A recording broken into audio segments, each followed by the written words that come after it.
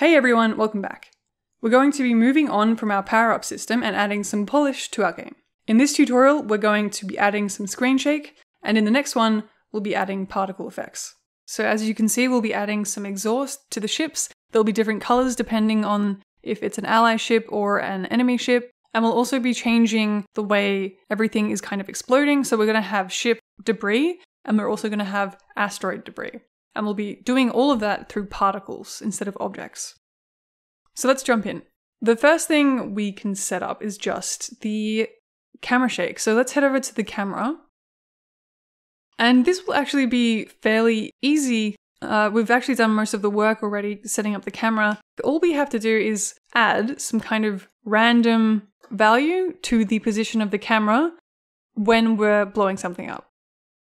So the way I'll do this is we're going to have a variable called global.cameraShake. It'll be 0 at the start, but when things blow up, they're going to change this to a positive value. And then what we can do, and I might just organize this a little bit. Set camera position, parallax, and here we'll do the camera shake. All we have to do now is add that camera shake to the global.camera X and Y position. So we're going to plus equals. So actually not just global.camera shake, but we want it to be a kind of random range between negative global.camera shake, so whatever it was set to, the negative value of that, and the positive one. So that now this variable will kind of, when camera shake is larger than 0, it will kind of shake randomly between its negative and positive value, giving it that erratic movement. And we'll do the same for Y. And now all we have to do is make global.cameraShake return to 0 because we don't want it shaking indefinitely. We want it to gradually get less and less. So we want to subtract and make sure it goes back down to 0. But we don't want it to go lower than 0 because as soon as it's lower than 0, this will no longer return a value of 0, right? So if it's 0, then it's a range of 0, minus 0 to 0. This is not going to do anything. But if it's a positive or a negative number, this is going to return a value and make the camera shake, which is not what we want. So we want to only do this if global.cameraShake is larger than 0. And now, just to anticipate, if you are using kind of a strange number here to subtract, you might also want to just catch if global.cameraShake gets any less than 0, then just go ahead and make it 0. Just in case this number subtracts over the value of 0 and then sits in a negative number, this is just going to make sure that once it gets below 0, it will be 0. All right, so now all we have to do is just set camera shake. So I'm going to just copy this in the destroy events of the asteroids and the enemies. So let's head over to the parent enemy. And yep, we can come into the destroy event right here, and we can just add global.cameraShake, and we can set that to, well, any value.